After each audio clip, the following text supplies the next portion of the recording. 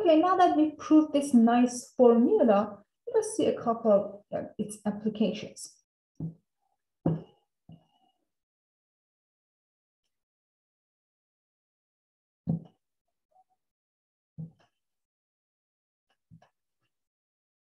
For example,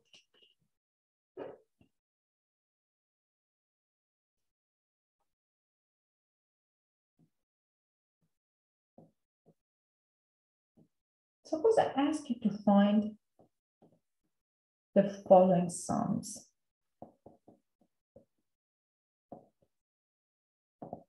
The very first sum says, hey, I have 1 plus 3 plus 9 plus the rest of the terms, and I'm going to stop at 3 to m minus 2. Okay, just compare the formula. 1 and 1, 3 squared, 3 to power m minus 2. Since we already proved this formula, we're just going to substitute that directly here.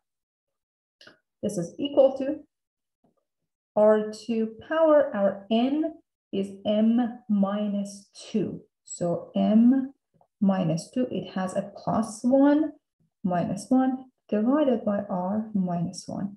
This is equal to r to power m minus 1 divided by r minus 1. And r is not equal to 1. And this is the closed form that you have.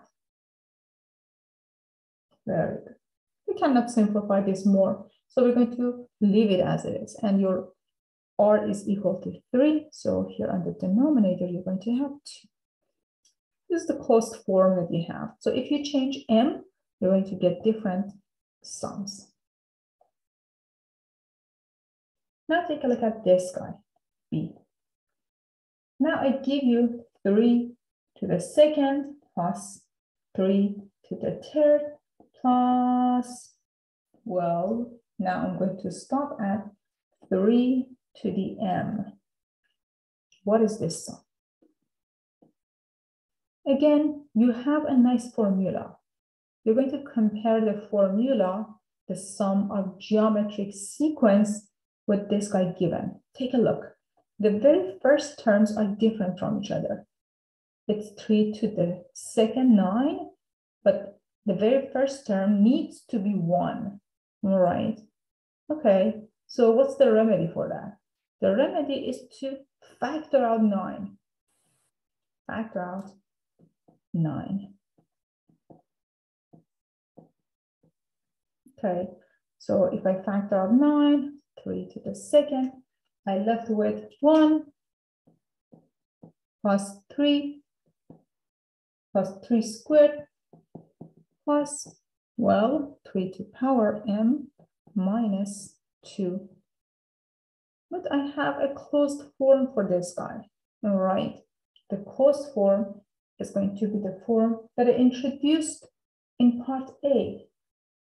This is equal to 9 times